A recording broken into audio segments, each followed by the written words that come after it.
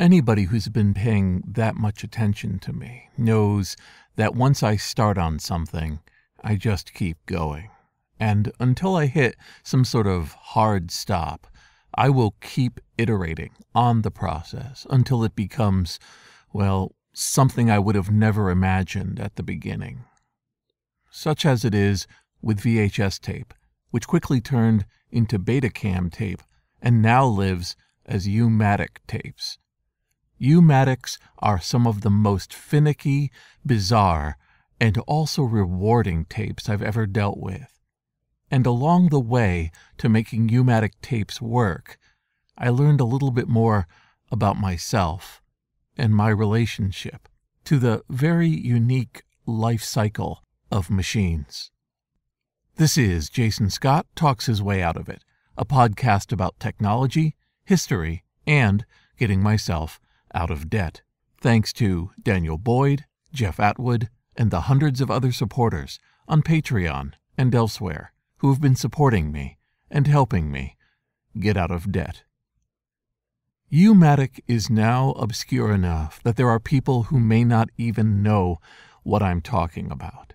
It has another name, 3/4-inch tape, but what it represents is the 1970s and 1980s nearly top-quality way to provide storage for video signals. There are actually even better formats, like 1-inch tape and so on, but 3/4-inch was just big enough to be able to give you a top-quality signal while also being small, encapsulated, and mobile enough, just contained enough for a TV station or video production house to use. The Mark Pines collection that I've been working with has a whole range of tapes and a whole range of formats, and it's been quite a journey to find out what each of those formats represents. VHS was self-evident. Betamax, also easily able to be figured out, and previous work that I'd done with the Game Developer Conference had exposed me to Betacam, so these formats weren't much of a surprise. U-Matic was another beast entirely. Besides being large and clunky, they were also shockingly short, sometimes 2, 5, or 10 minutes, in a form factor that felt like a shoebox. This was from Mark Pines' professional career, where he worked for a New York editing house and then went into business himself and had either personally involved himself in projects or was involved in duplicating or providing 3/4-inch tape between different entities and customers. Starting out as I had with the VHS tapes, I found a whole variety of recordings of bands and clubs, interviews of people at fashion shows and art museums, along with gallery openings, street recording, and home movies. Getting past VHS tapes in the hundreds allowed me to see different trends and different focuses of what Mark Pines had worked on. But one thing was clear thematically. Mark had involved himself in music and art and fashion, recording other events and people to provide them with memories of what had gone on and a record for others to use. In the storage unit where all these different tapes lived, I looked at some of the other larger professional formats and knew there's probably going to be something pretty interesting there. But I focused on getting things right with VHS tape, working with others to come up with a process that would be consistent and able to be done while I did other things in the background. Besides being careful about doing what I know, there was also the consideration of sourcing and acquiring a deck capable of playing these more professional formats. Finally, I'd reached a point where I was comfortable enough to consider moving into the U-Matic format, and looking up on eBay for some potential U-Matic decks to buy, I started to run into the eternal calculus of working, cheap, and dependable. U-Matic decks haven't been manufactured in a very long time, and there are known models and which ones you want to have, along with the fact that they all have, to various amounts, lifespans. If you're buying a professional deck, or frankly, any piece of equipment. The reason it's fallen into the hands of the seller in the first place may be that it was discarded for no longer working as well as it could, and unless it's professionally refurbished, you're not going to like what comes in the mail. It's a randomized gamble as to what you're going to get. And I found a U-Matic deck claimed to be running in Brooklyn, New York, and I drove down one night in front of a gardening store. Somebody came around a corner with a U-Matic deck on his shoulders, and he sold it to me. I drove it home, and the next day I brought it to my office, plugged it in, and it sort of worked. And that's when I realized two things were true. The tapes that Mark Pines had in the 3/4-inch format were special, well worth the trouble to make them digitized. And the rumors I'd heard about the dragon I was bringing into my life with a U-Matic deck was also intensely true. I'm coming to you now, hands dripping with oil and grease and dust, bringing this U-Matic from merely functional to working. And this is a position I didn't think I was even capable of, much less one I would find myself in anytime soon.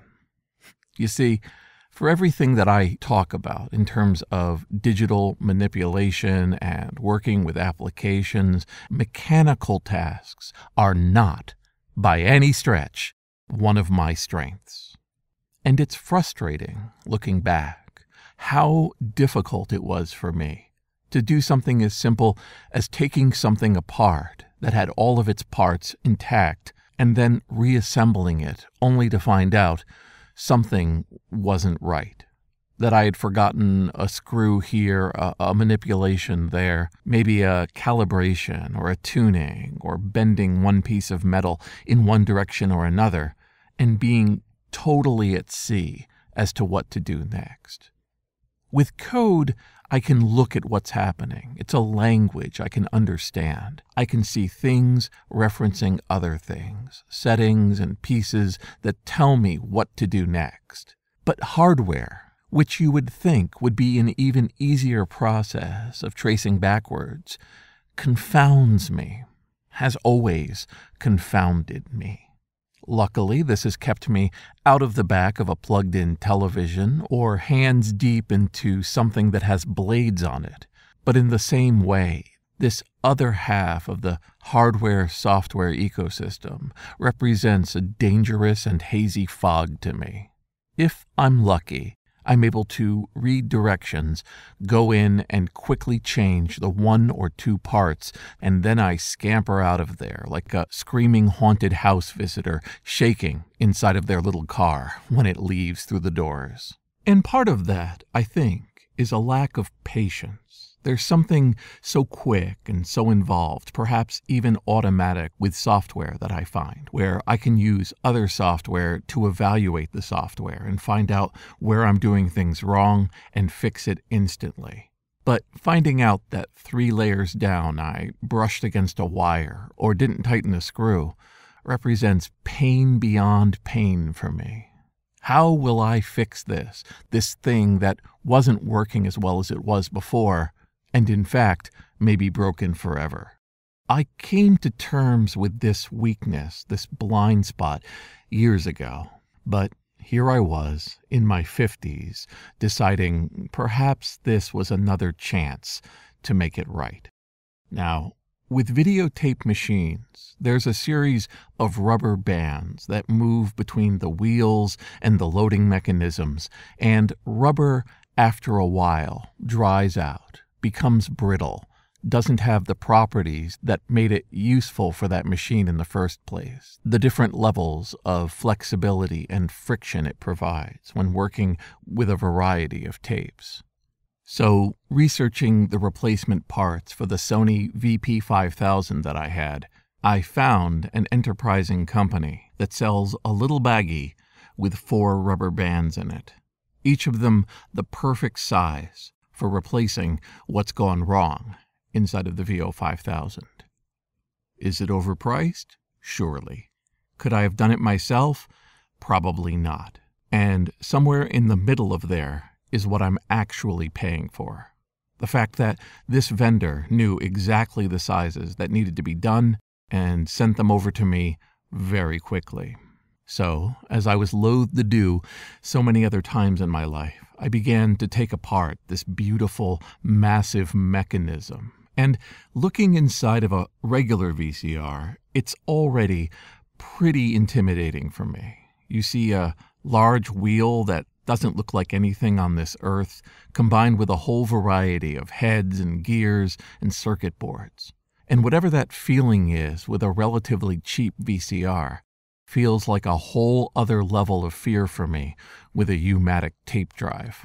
Because a U-Matic machine, once you take the cover off, looks like some sort of unholy alliance between a centrifuge and a microscope, crushed down into a mess of wires and screws that I couldn't begin to figure out the theory of operation. Luckily, this bag of bands came with a link to a PDF, and in my opinion, that's what I was really paying for. A small repair document telling me exactly how to take things apart, pulling apart the gears and interlocking pieces, and then replacing their rubber bands before putting it all together and praying again. That little bit of instruction, for me, was the difference between success and failure. And when I had placed everything back together again and looking down on this obscure, bizarre arena of machinery, I popped in a tape that before hadn't really worked, that had been nothing but static and black and white flashes. Truly, as if by magic, these beautiful images of the early 1980s television industry came out playing perfectly. The triumph and the wonder were in my hands, allowing me to start digitizing these tapes, these 40-year-old vaults of video history. Now, the three words that have come to mind in the days since are not happily ever after, but perhaps and more broke, because it turns out that U-Matic drives and tapes in the 21st century are some of the most finicky pieces of precision equipment that I'm probably ever going to have to deal with. I'm sure in their prime, they were unstoppable beasts, truly industrial equipment that could take any amount of abuse and work, providing television stations with broadcast quality images off of these tapes, played again and again, for commercials and for shipped-in television shows that they would broadcast, and for provided specials that they would play on the air on a regular basis. But years of service and decades of time had worn my machine down into the crankiest bucket of bolts that one could ever want to deal with. Like the realm of science fiction, where machines are miraculous and do incredible things, but are also a few sharp hits and a lot of sparks away from success. This machine needs constant babysitting. The VHS decks that I use, JVC branded and with a series of acronyms that I've long lost track of, are really capable of taking all sorts of tapes under all sorts of conditions and dealing with them. They clearly are built for circuitry where you didn't know what was going to be on the next carriage at any given time. But a 3/4-inch U-Matic machine expected industry-standard, top-quality tapes, and its reed heads and gears were meant for a very specific period of time that was long in the rearview mirror. So, what I am finding at this point is that every single tape that I put in is a bittersweet, nail-biting adventure. I put the tape in, I watch the machinery loop the tape around the reed head, and it all begins running. And if I'm lucky, I get a beautiful, functional image that I can then digitize and put onto the Internet Archive. But more often than not, I get static, dropouts, odd tracking, and all sorts of indications that the mechanism needs cleaning again. In fact, multiple people that I've been consulting with have told me that it's not unheard of to have to clean the mechanism after every single tape.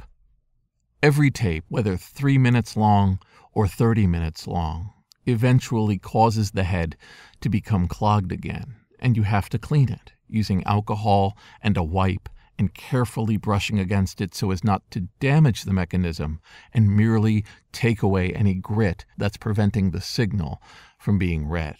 It is involved. It's an operation, and I've signed up to do it at least 500 times this year. I'm standing now at the beginning of working with U-Matic. It's going to be a long and perilous journey. I can't imagine that this deck will be the one I'm using at the end. There's going to be ups and downs, tapes that I'll read 4 or 5 times trying to get it right, post-processing that will make them functional, while also doing all the other activities that I do as part of my job and my efforts. In other words, this process has the potential of being quite intimidating. But I've learned over the years, when I face down thousands of potential tasks and hundreds of potential hours, no amount of doubt is acceptable. Focusing on what I can't do or how much time it's going to take is not going to change those real, concrete numbers. All I can do is focus on the process, celebrate every new tape rescued from the abyss of this medium, with this welcoming, supportive crowd of people who have been watching me go deeper and deeper into this wonderful task, and with me hoping that if I ever get out of my depth, if I ever find myself too far gone, that maybe some of them will think to rescue me. This is Jason Scott Talks His Way Out of It. Thanks to Josiah Lucier, James Bekoyanu, Mark Pilgrim, Emilio Oliveira, Ernie Hershey, Michael Rubin, Craig Talbert, Dileep Reddy, Sean Kelly, Trixie the Cat, John Sturm, Eugene, and Anonymous, along with the hundreds of other supporters on Patreon and elsewhere who have been supporting me and helping me get out of debt. Much more pressing for me is less the functionality of the U-Matic than its size. At this present moment in time, my little office that I rent to do all of this work is filled with all sorts of videotapes, decks, and servers to get the job done. It feels like a bunch of obscure machinery sitting on top of even more obscure machinery with wires running between all of it. And I'm sure in coming weeks I will address this problem. But it's always funny to me how I always find myself in this exact position over and over. Perhaps it's just a common side effect of what I focus on. But those moments when you are trying to build a whole new way of processing information, of bringing in and then shipping out things that you're working with, it can look pretty intimidatingly messy. It can become something you're concerned is out of your control. But with the same focus and with the same hopes that I am approaching this U-Matic deck, I'm sure that I can get this bizarre machine, this one that has me at the center, running as smoothly as possible any day now.